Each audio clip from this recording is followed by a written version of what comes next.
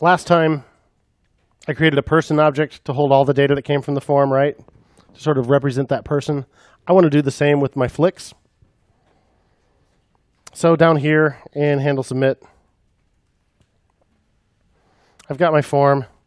Now let's make a variable to hold all the flick data. Const flick. It's an object. It's got a name. F dot flick name dot value, right? There'll probably be more about a flick at some point.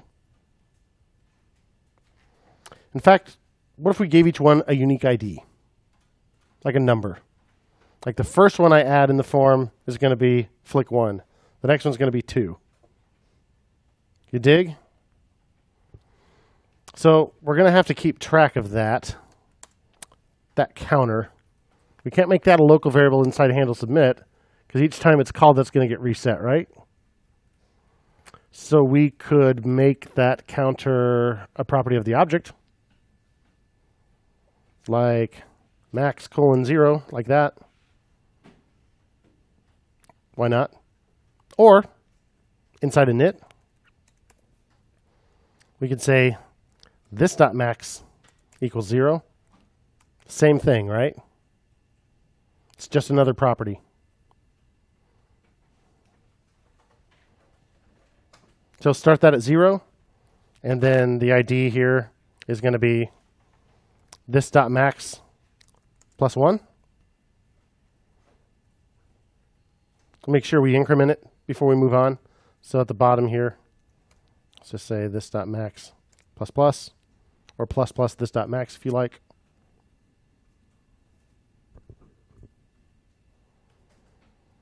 Okay, so this dot max plus 1, what is that doing exactly? So this dot max is 0, right? Yes. This dot max plus 1 is 1. That's just creating a new number, right? Okay. That's not changing this dot max, right? Okay. It's just a new number that's getting assigned ID. Yeah. How does this know that it's referring to the object as a whole, not the flicked object? So this only gets set to an object when you're inside a method on that object. So inside a function within the object. So there are no functions here, right? If I had a function here, oops, not equal. Inside here, this would be flick.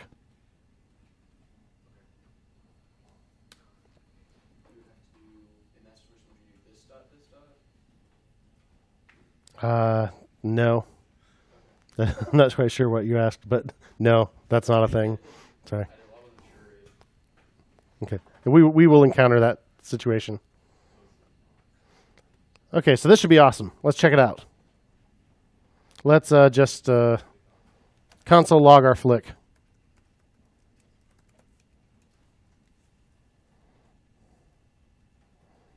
Refresh. Bad boys. Bad boys 2. Yeah, the ID is nan, just like we said. What? What's nan? Not a number. This dot max should be 0. 0 plus 1 is most certainly a number. So what the crap, man? Is this not what we think it is?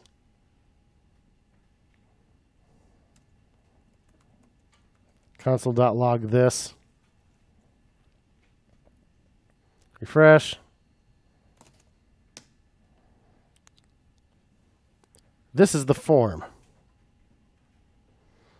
Swell. So here's a little secret. It doesn't really matter that handle submit just happens to be a method of this object.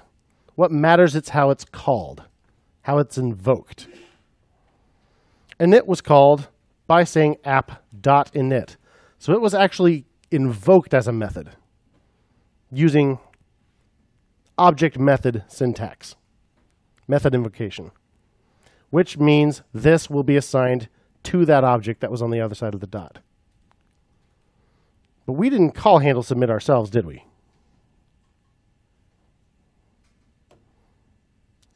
It got called when an event occurred.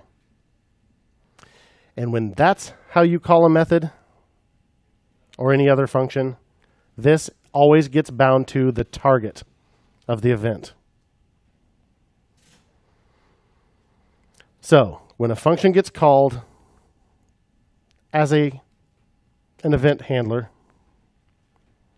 this inside that function will always be bound to the target of the event. It doesn't care about your object. So what do we do about this?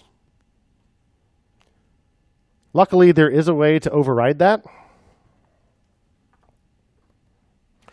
There's a method called bind. So all functions have a method on them called bind, because remember, functions are objects too. So the actual function object here, I can call bind on that, and then I can tell it as an argument what I want this to be. And bind returns a new copy of that function with this set correctly. So what do we want to bind it to?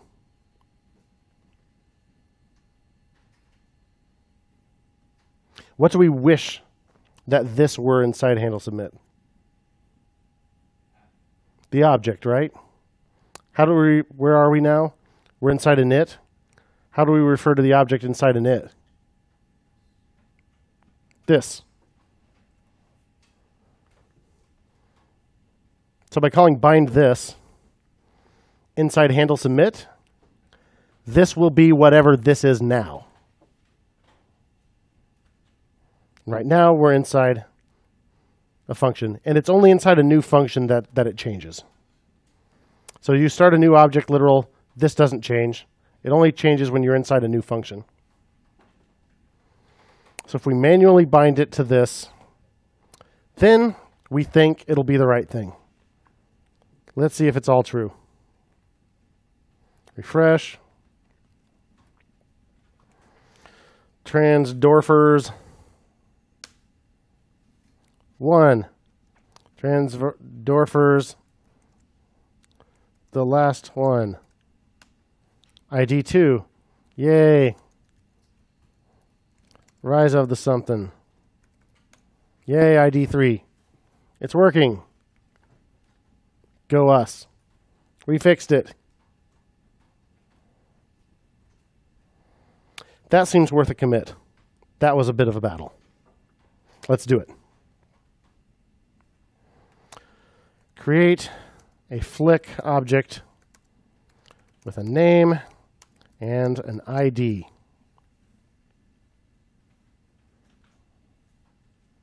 I'm not doing much with it yet, but by golly, we got the data out of the form and built an object out of it.